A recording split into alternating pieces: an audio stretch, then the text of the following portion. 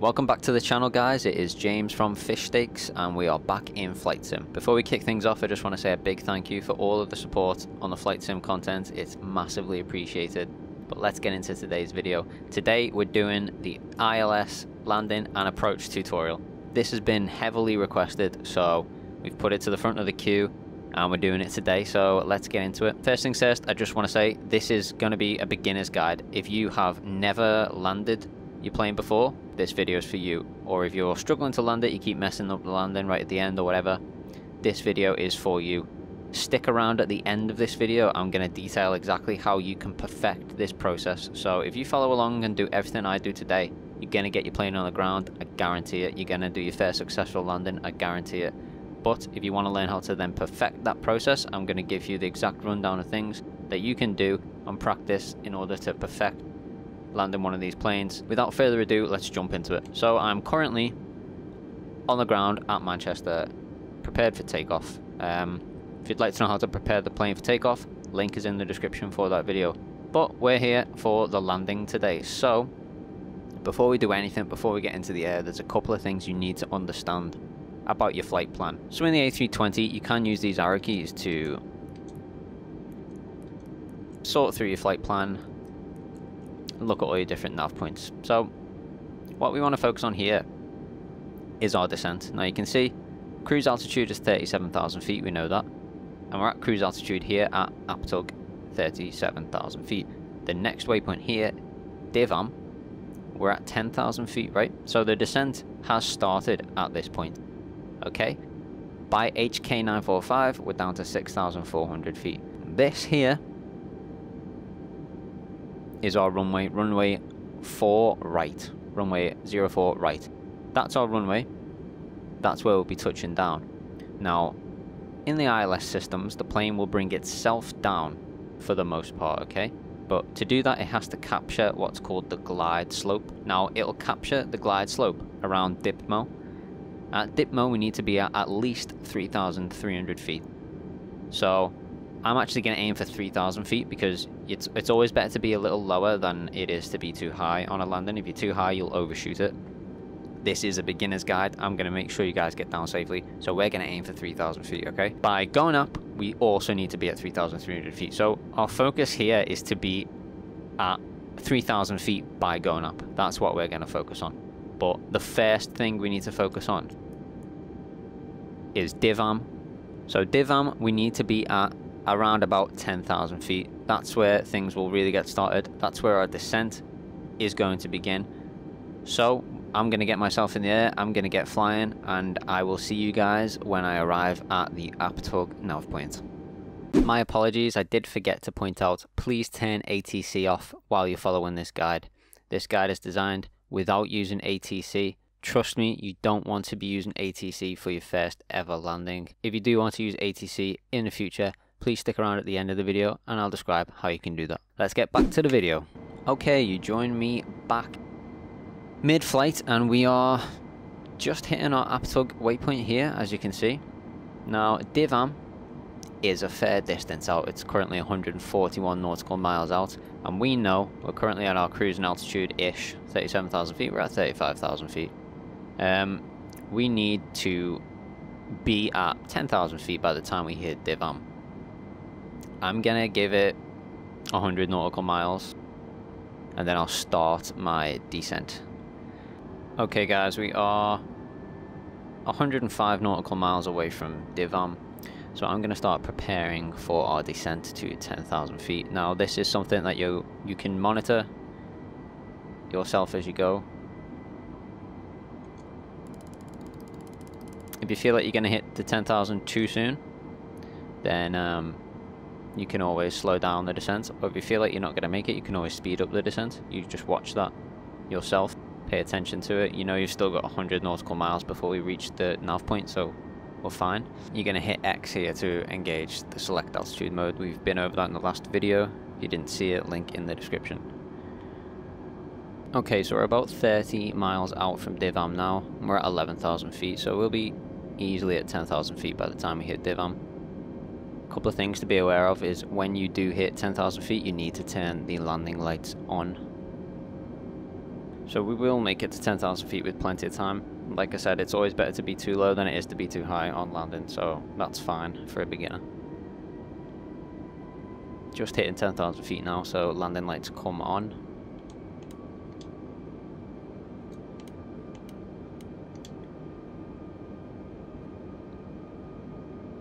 And now we'll cruise until we hit div arm, and then we'll begin our descent to 3,000 feet. Okay guys, we are 10-ish nautical miles out from div arm, and I'm going to start preparing the plane now for our descent to 3,000 feet. We know we need to be at around 6,000 feet by HK 945, but I'm just going to go ahead and begin the descent to 3,000 now, so that we're there in plenty of time, because we do need to be at 3,000 for going up. So we'll come up to our altimeter first, and we'll select 3,000 feet on the altimeter to begin our descent. And I'm also now going to slow the plane down to 160 knots, so we'll engage selected speed mode. Begin slowing the plane down. At this point we need to be careful about our flap settings. So we'll be watching our speed here. When we hit about 190, we're going to bring our flaps down by 1. 180, flaps to 2. 160, flaps to 3. So we are about to hit 190. I'm going to bring the flaps down to 1. And if we look up here, we can see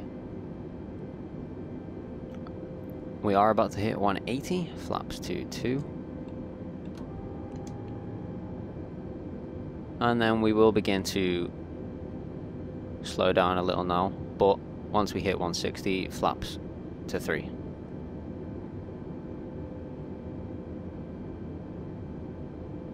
So we're about 20 miles out from HK now, where we need to be at 6,000. We're currently at 7,000, so we should be fine. We should make that.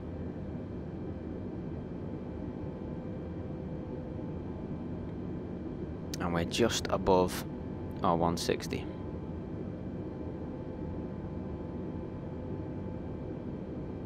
Okay, we are now past our 6,000 feet. Continuing our descent to 3,000 feet.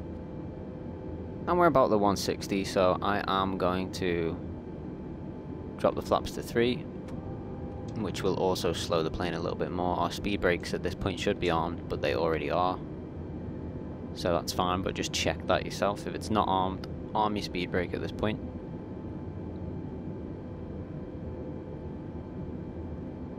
And we'll continue now to HK 945, where we'll pick it back up and discuss what happens next. Okay, we have now arrived at the HK waypoint near enough, and I am in touch with our air traffic control, just getting our altimeter reading. If it is different to your current reading on the barometer, you can change that now. Mine isn't. Still 2992, so we're good there. And you can see also we've just been given our clearance for landing. So what we do now is we can turn on our LS system with the LS button just below the barometer here. So we're going to hit that, and that turns on our ILS systems. So what you'll notice now is you have these white dots along the bottom and up the side of this screen just here, as you can see. And what we're looking for is some magenta diamonds. One will appear here on the left and one will appear up here on the right. And we're going to wait for them to move down towards the central yellow line. When they do, when this bottom one hits the central yellow line, we're going to hit our localizer button, which is just up here. This is the localizer. We'll hit that. And when this side one comes down and meets the yellow line, we'll hit our approach button. And what that will do is line the plane up with the runway and start to bring the plane down towards the runway at the correct rate of decline in order to land the plane safely. So all that's left now is for us to wait for these magenta diamonds to appear. So at this point, you can take a deep breath, relax, enjoy the views, and wait for your magenta diamonds. And I will see you in a second when our diamonds appear. Okay, you can see our magenta diamonds have just popped up on the screen, and you will notice this bottom one is already on its way towards the center. So what we're going to do is we're going to lower the speed straight away we're going to come down now to 139. This is going to be our landing speed. So this is the final change we'll make in terms of speed. Bring that down to 139. And with that, we're also going to drop our final set of flaps. So now in full flaps, we're going to just make sure that that speed brake is armed, which it is. Our landing lights are already on, but I'm just going to double check that. And everything is perfect. So we're going to contact air traffic control, make sure we are clear to land on the runway 04 right, which we are. Everything is perfect. Okay, we're at the right speed, we are at the right altitude, we've got our magenta diamonds and they're on the move. All we're waiting for now is for this bottom magenta diamond to reach the middle yellow line, and then we will be hitting our localizer.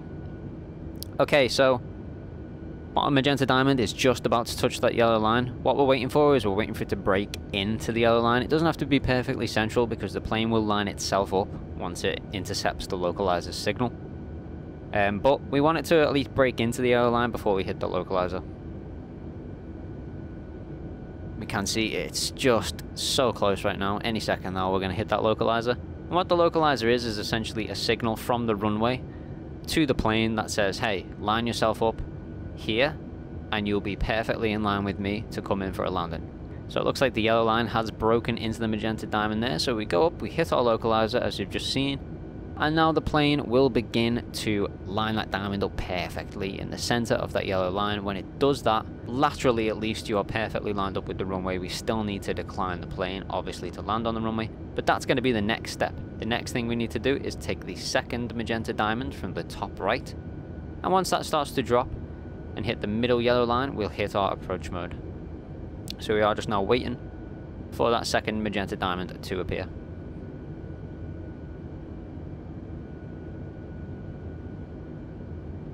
Okay, our magenta diamond has made an appearance and it's actually already on its way down. This one's moving quite fast, so we can go ahead and get ready to hit our approach mode button, which is right here. You can see just under the altimeter, and I like this angle because you can see the screen on the right there, so we can still follow the magenta diamond, and then obviously we can hit the approach mode button at the appropriate time. So again, we're waiting for the magenta diamond to cross the yellow line, and then we hit approach mode. And what this is the glide slope. So once we hit approach mode here, the plane will capture the glide slope, and that will begin to then descend the plane at the correct angle in order to reach the runway for a safe landing. So our magenta diamond is over the yellow line. We're going to hit approach mode. There we go. And if we actually come over to this screen, we can see the GNS there in a box. That means we've captured the glide slope and we're on our way down towards the runway, guys. So the only thing left to do now is get our landing gear down and prepare ourselves for a landing. Landing gear goes down. We're going to do a flap check. That's right. Speed brake is armed, and we're going to put our auto brake onto medium. Now this entirely depends on the length of the runway. At Helsinki we have a fairly decent sized runway, so medium should be fine. Obviously if you're at an airport with a very short runway, you're going to want to go maximum. If you've got a very long runway, then you can go low. That's fine too. Okay, so as we approach our landing, there's a couple of things I want to run over and explain so you guys know exactly what's about to happen and what to do. So there's a few controls that you need to be aware of. First of all, pressing Y on your controller will disengage the autopilot. Normally we disengage the autopilot at around 1,000 feet out, but we're going to wait a little longer this time for the purposes of this video because you are a beginner, and the longer we leave the autopilot on, the longer the plane will do our job for us, which is obviously makes our job a little bit easier. But just remember, it's Y to disengage the autopilot, because I will not be leaning over to press it manually because I want to focus on the runway. So we will be pressing Y to disengage that. You press A and B together to idle the throttle. We'd normally do that at around 30 feet off the runway, but today we're going to do it a little bit sooner. I'll tell you when to do it. The reason we're doing this a little bit sooner is it will slow the aircraft down a little quicker, which will allow us a softer, more easier landing. The last thing to be aware of is flaring the aircraft. So when you flare the aircraft, you essentially just pull the front of the aircraft up, and this allows the back landing gear to touch the ground first. Then you allow the plane to fall naturally so the front landing gear touches the floor. So all we're going to do when I say that I'm flaring the aircraft is we pull the left stick back very slightly and then release it and let the aircraft fall naturally back to the floor. We're going to do this at about 20 feet off the ground, and it's a very, very slight pull backwards and release. We're not looking for a huge incline or anything like that. Just a slight pull backwards and release.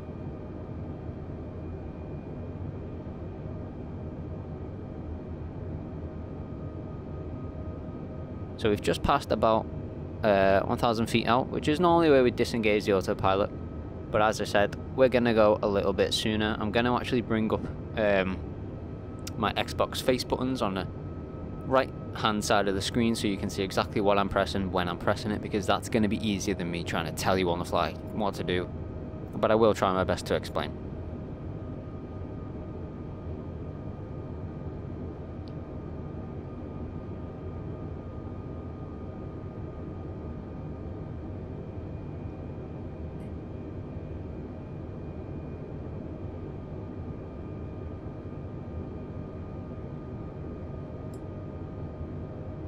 So, we're getting close now.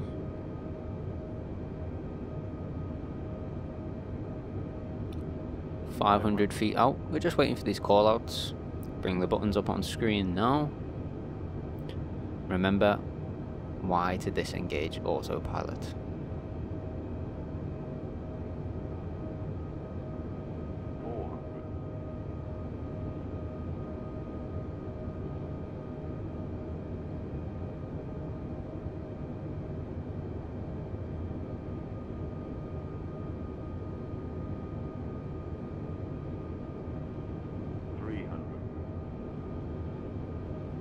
We're about 300 feet. I'm going to disengage. And now that we've disengaged, we're in control of the aircraft. All we're looking to do is keep it steady and keep it lined up. It'll keep descending on its own. Just make sure you're lined up with the center. The wind will try and push you slightly to the right. So you're just going to fight that by pushing slightly to the left. Make sure you're lined up in the middle. And as we cross over the threshold of the runway, we will be idling the throttle in a second.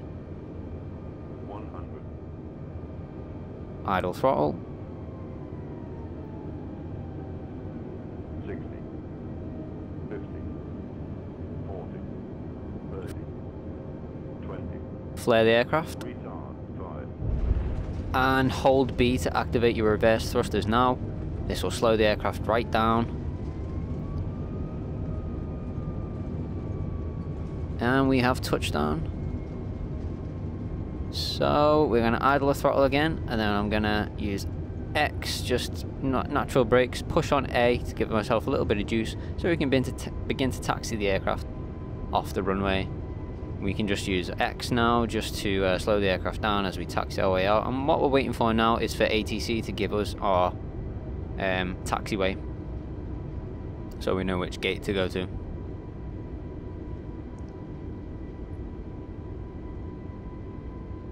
There's our taxi ribbon, we've got our taxiway, and we can approach the hold short at the runway exit. If you've got your taxi ribbons turned off or ATC turned off, just approach your nearest exit, stop at your hold short, and then contact ATC to find out where your gate is. But that's it, guys. That's the hard part over with. Welcome to Helsinki, and you've successfully landed your first plane in ILS. Congratulations.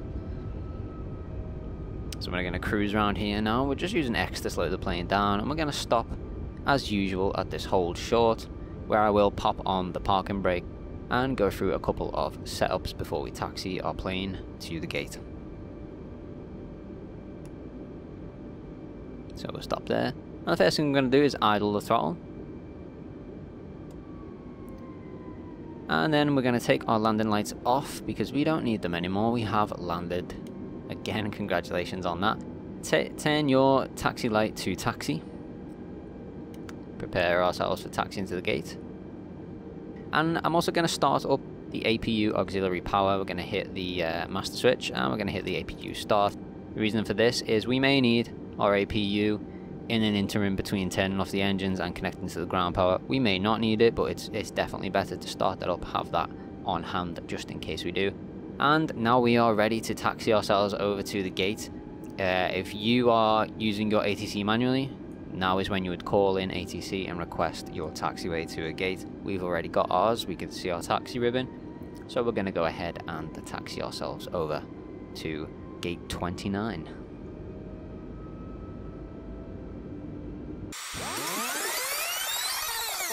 Okay, we'll stick our parking brake on. And we'll come up here and we will just activate the APU bleed, get our APU active. This will allow us to shut off our engines.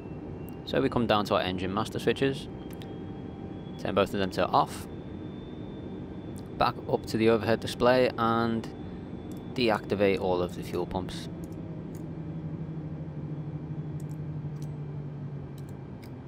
There we go. And once that's done, we can activate the external power. Now we're running on external power, we can deactivate our APU.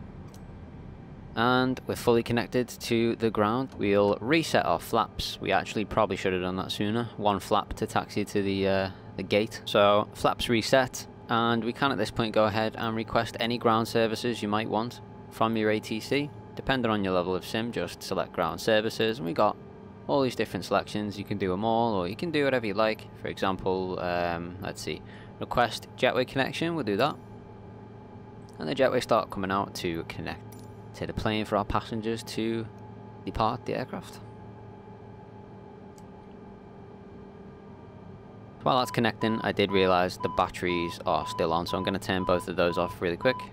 Just come up to the top here, hit both batteries, turn them to off. So we are fully on our ground power now, which means when we're ready to power down the aircraft, we can just disconnect.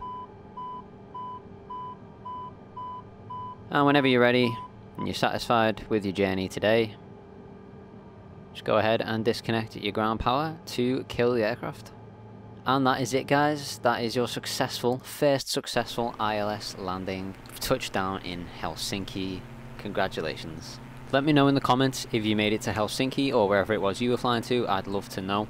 Please leave us a like if this video has helped you out, and don't forget to subscribe if you want to see more content like this. We really do appreciate all of the support. But before I do go, I did promise I'd go over a couple of tips on how to perfect ILS landing in the A320. First off, manual takeover. In today's video, our manual takeover happened at about 300 feet from the runway. The ideal place to do this is at 1,000 feet. So when I say manual takeover, I mean when we deactivated the autopilot. So next time you try and land, try and do it at about maybe 500 feet, and the time after that, drop back maybe 700 feet, until eventually you're doing it at 1,000 feet out, and you're comfortable doing it at around 1,000 feet, then you've got it nailed on and it's perfect. Second thing, idling the throttle. Today we idled the throttle, I think, at about 90 feet from the runway, somewhere around there. Ideally you want to do this at about 30 feet because the higher up you are when you idle the throttle, the more chance the aircraft could stall before you reach the ground. So again, next time you're going for a landing, try it a little bit lower, and then a little bit lower again. You might want to try 60, and then eventually get yourself to 30. Once you're doing it comfortably at 30, it's perfect. Always flare at 20. We did that today anyway, but just don't forget, always flare the aircraft at 20. Try and idle the throttle at 30. And the final thing to do, if you've got both of them down, is attempt to do your descent with ATC on. ATC, in my opinion, is not great in this game. The rate of descent that they expect you to do, it can be quite difficult. They don't give you a lot of time to get from nav point to nav point and descend to the levels that they want, which is why we had it turned off today and you followed my guide rather than the ATC. Personally, I don't play with the ATC on at all, but if you want to go that extra step, you can turn the ATC on and try and do what they're telling you to do as well. But main things are manual takeover at 1,000 feet, idle your throttle at 30 feet, flare at 20. And that's it, guys. Thank you very, very much for watching. We'll see you in the next video. Goodbye.